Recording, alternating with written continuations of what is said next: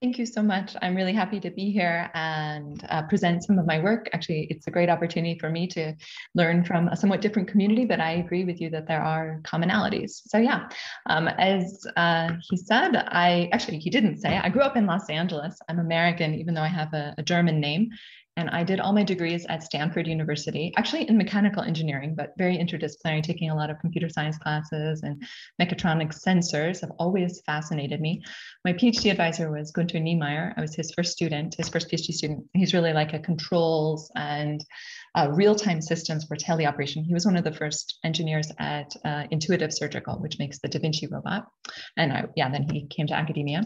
Then I moved quickly to Johns Hopkins and worked with Alison Okamura, had a great experience there, and then started my faculty career at the University of Pennsylvania.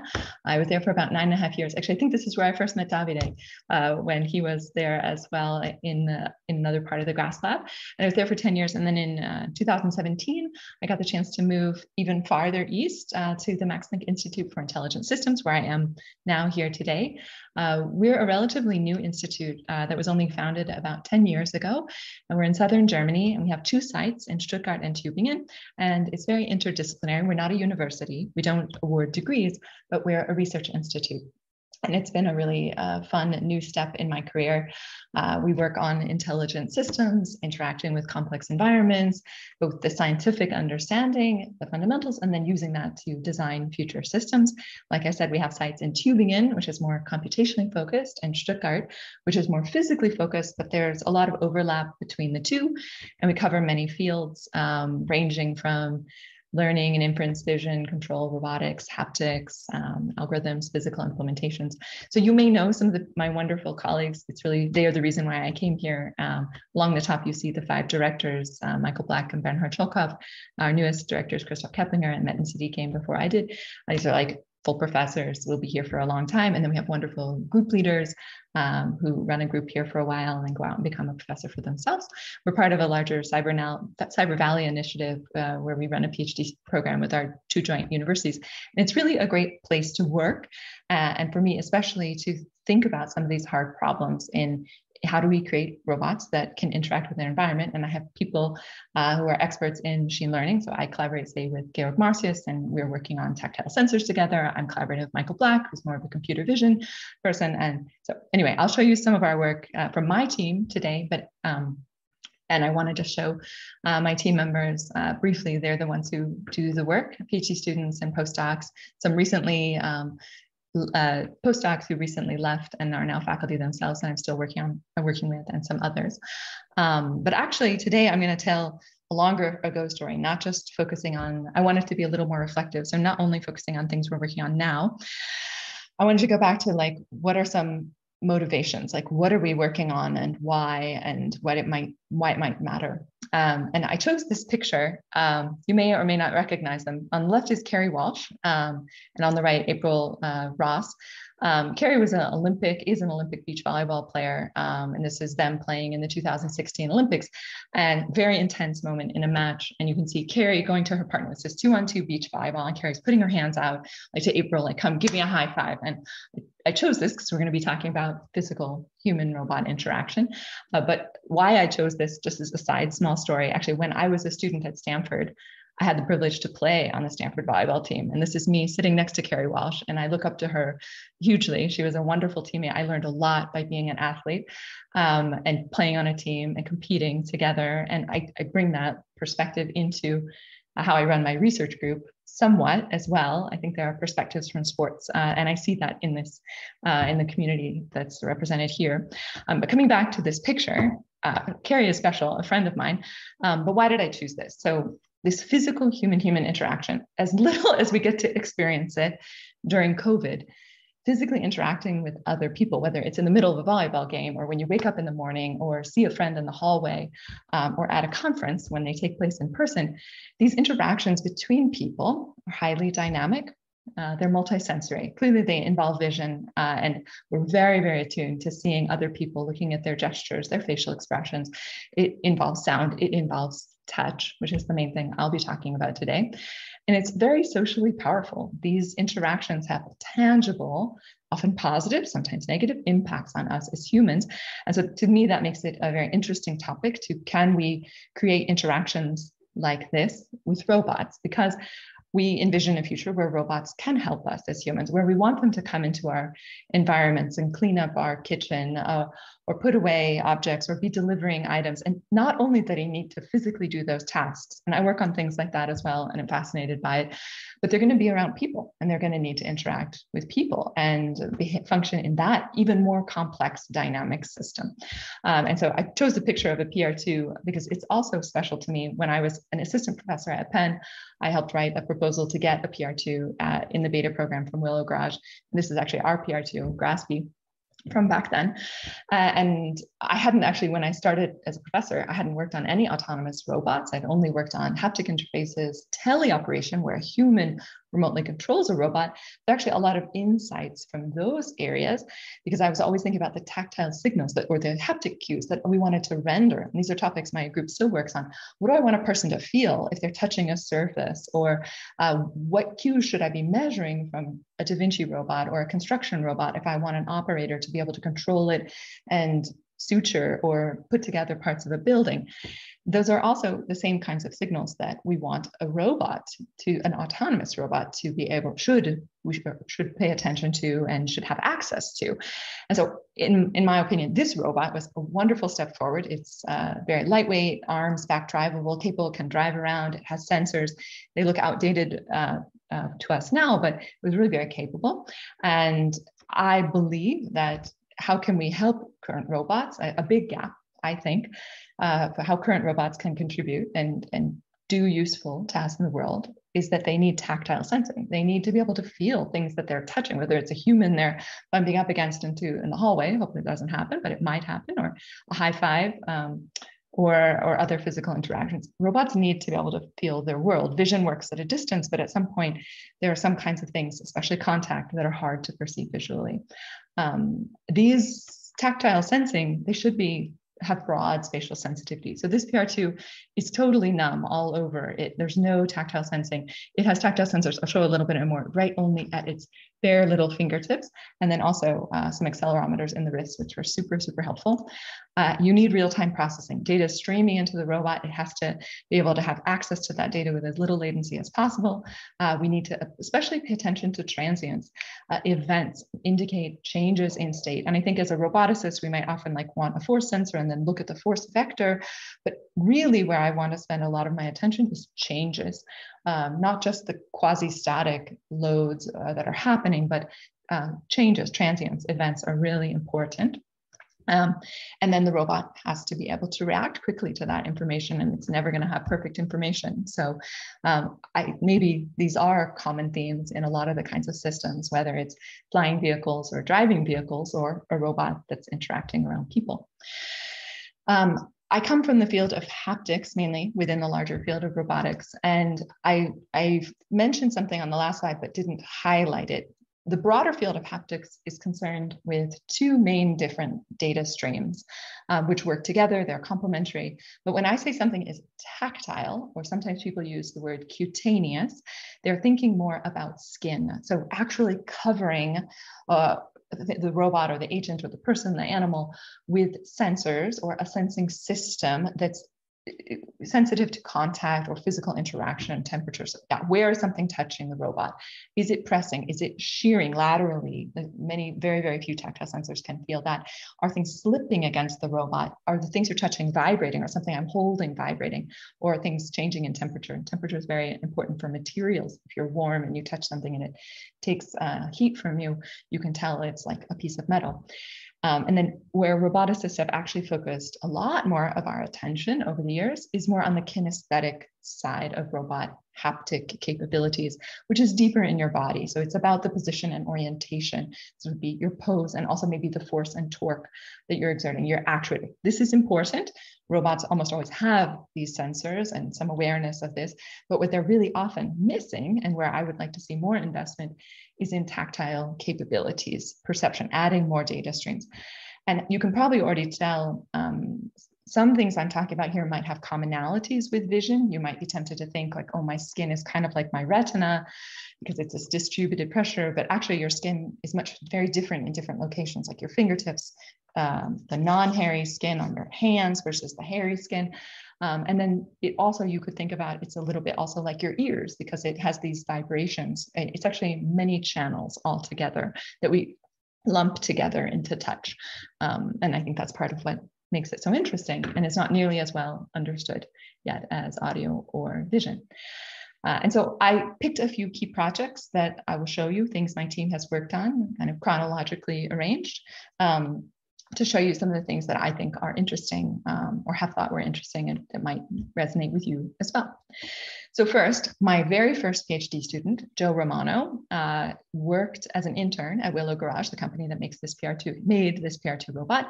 He now is director of engineering at Berkshire Grey, which is a Boston robotics company.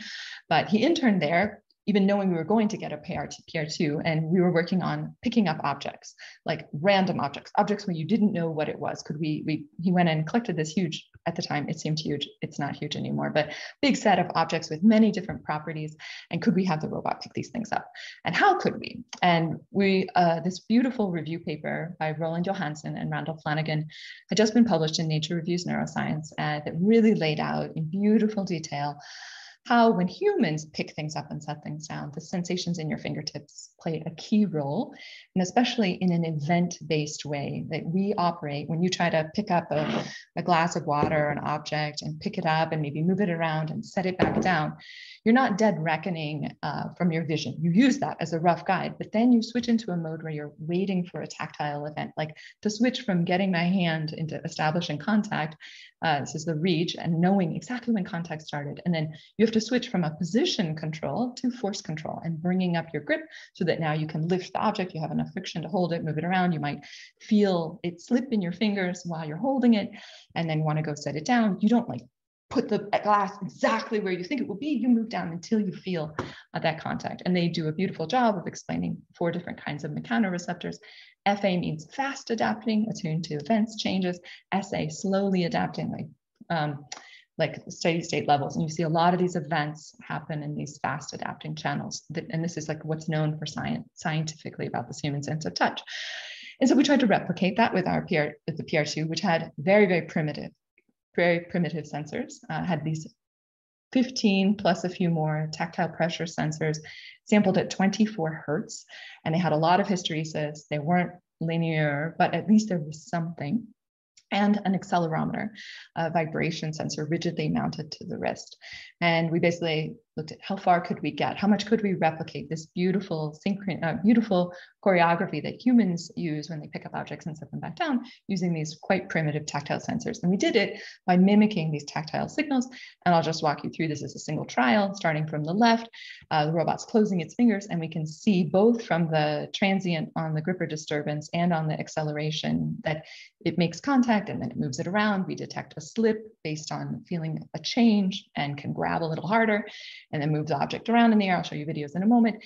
And then here, when we're setting the object back down, very, very clearly see, right here, this is the set down, the big spike, the big impact when the robot sets it down, and it knows now I should let go, and then it won't smash the wine glass into the table. So here's just a few videos, old videos, raw egg, nectarine, showing the robot could feel. And I'll let those play. They take a little while, they're real time.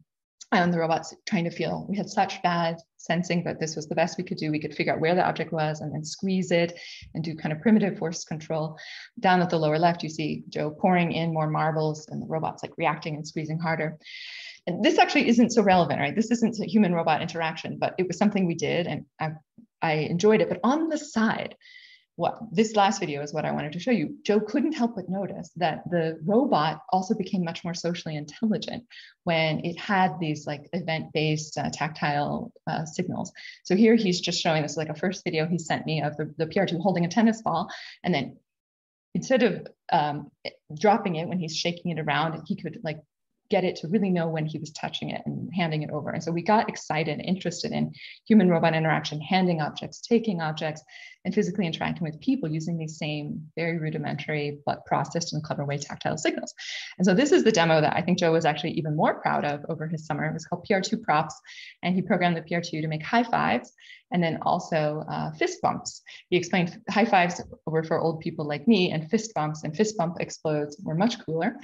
And these are reacting. So the robot is just going through a known pre-programmed trajectory, but it's using these tactile transients. It's feeling both for contact or for acceleration transients. And it's really fun. We ran this demo hundreds of times. Maybe it's not as good as Carrie Walsh and April Ross, but it's actually really fun. So this is in just our random lab. This is an old video I was able to find. We would bring kids in, teenagers, teachers, and adults, robotics professors, and let them play with the PR2. And it was more engaging than we ever imagined. And then I had, so that was Joe, my first PhD student.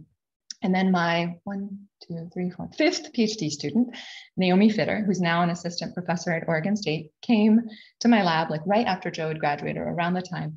And she saw us running this demo and thought that was fascinating. And she was always really interested in the interaction. I'll just start playing this video, which is a video Naomi made about hand clapping, and starting to look at, okay, how people interact with hand clapping. And she also videoed some fails to show it's not always trivial. And she got excited about having robots and enabling robots to do these physical interactions between people. And we moved from using the PR2 to using Baxter. It's even, I think, safer. It's more expressive with it face.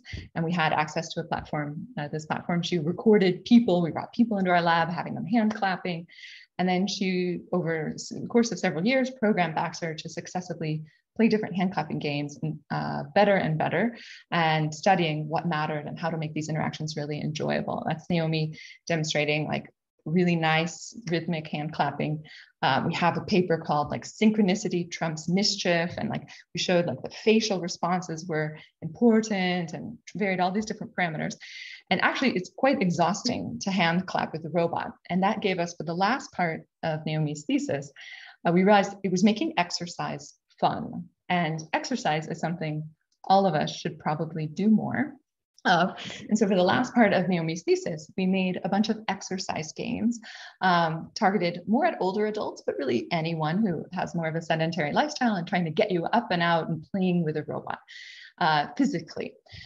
And this has been done somewhat, and we thought a key ingredient we particularly wanted to look at was physical contact, and that means sensing and perceiving and reacting to those contacts with the people. And this was published in JNER, Journal of Neuroengineering and Rehab, only last year. Oh, and I forgot to mention, this is collaborative work with Michelle Johnson, who's a wonderful professor at Penn in the medical school in physical medicine and rehab, and Mayumi Mohan was a master's student at the time, now my PhD student. And we made 8 exercise games, and the ones in pink at the top, these 6 all involve physical interaction between the user and the robot. And I'll just show you the videos. They were all designed with game designers and rehab therapists. And this one, the robot is sleeping and you have to wake it up. Oh, can you hear the sound? You probably can't. I probably forgot to share my sound. Let me click share sound. Actually, we do hear it. You do, but I think you're hearing it not firsthand. You're hearing the non-cancel. So I added the sound, so you probably heard it enough. So anyway, this game, you had to wake up the robot, and it really motivated you to hit and hit and hit and hit. And the robot is actually counting the number of hits and reacting a little bit differently and giving you a score at the end of how well you did. And then another one, this is actually everyone's favorite game. The robot plays like some motivational music, and you have to hit its hands in turn, and again it like looks at how hard you're hitting it and how long of a time delay passes to like get an estimate of your health or your enthusiasm. And then we also programmed some more traditional human robot interaction games. Often if, people have done robot yoga where you imitate the robot's pose. It's actually quite peaceful. It's fun, but you don't ever touch it. And actually the robot has no idea if you're doing the pose or not. We had absolutely no vision, nothing. And it was still pretty fun and pretty motivating. And this isn't an HRI talk, but we asked people a lot of questions. We had 40 people, younger and older adults, a bunch of questions before and after. And if there's a star, it means it went up significantly after playing with the robot for about an hour and a half in all these different games. And the summary was like, people really trusted and had more confidence in this robot after they had interacted with it compared to the before. And there weren't differences between younger and older adults. And lastly, only the games that had these physical interactions ended up getting the highest ratings for things like pleasantness and enjoyment and engagement and cognitive challenge, energy level, and competitiveness.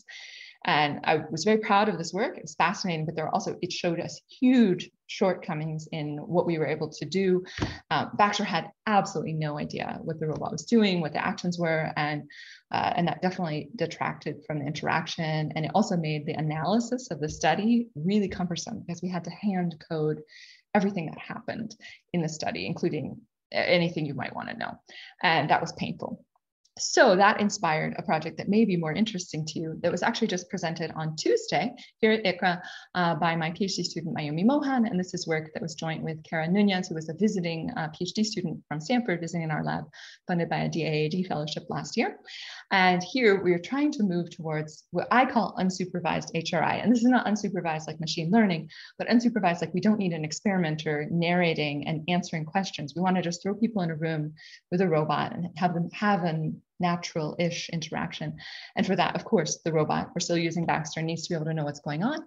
So we purchased Capture Live, which comes out of the lab of Kristen Tailbald. It was Nils Hasler's PhD. It's fantastic. We have 10 cameras around the room, fast frame rate, rather low resolution, and it can reconstruct, as you can see in the upper right, how the person is moving, not just where they are, but also their full pose. And we get this data very, very fast. And that's transformational for us, is like doing HRI. We did only very simple things. This is the participant at a break, and you can see the robot looks at him and it's giving him the next cue. I'm not going to go into the details, but we had I'll just show one more video. We had cues where the robot is pointing around the room, and we believe people would probably be drawn to that and come over there. And then the robot also would make arm poses, and we hypothesized people would mimic the robot. We gave them almost no instructions, just like, don't touch the dangerous parts of the robot. You can walk around and do whatever you want. And then also these hand clapping poses, really, we were able to show people it did tend to induce people to come up to the robot and touch the robot. We had 7 participants. This is just a first study. We have other conditions where the robot is actually reacting to what you're doing. But we were able to make heat maps of like where the people went in the room, where their arms were held relative to their body. And so we could, for example, here we could see people did mimic the arm poses of the robot. We could see it in the video, but now we have it quantitatively in data. And this is a step in the direction that I'm really excited about, enabling more unsupervised human-robot interaction for enabling, say, therapy robots or robot coaches or interactions in the wild.